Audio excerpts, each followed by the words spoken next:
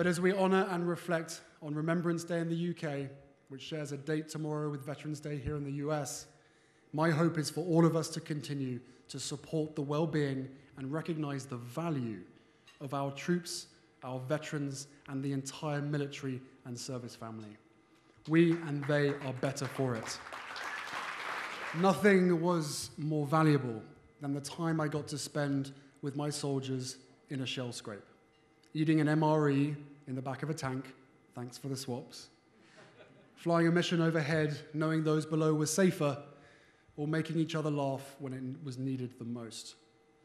My experience in the military made me who I am today, and I will always, always be grateful for the people that I got to serve with wherever in the world we were. But in war, you also see and experience things that you hope no one else has to. These stay with us, sometimes like a slideshow of images.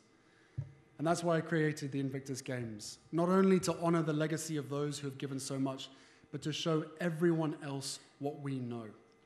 That the men and women who have experienced service injuries, as well as their families, are the strongest people in the world.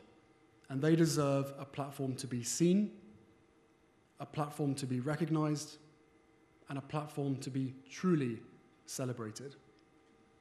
By doing this, we can continue to be inspired by their resilience and their humility.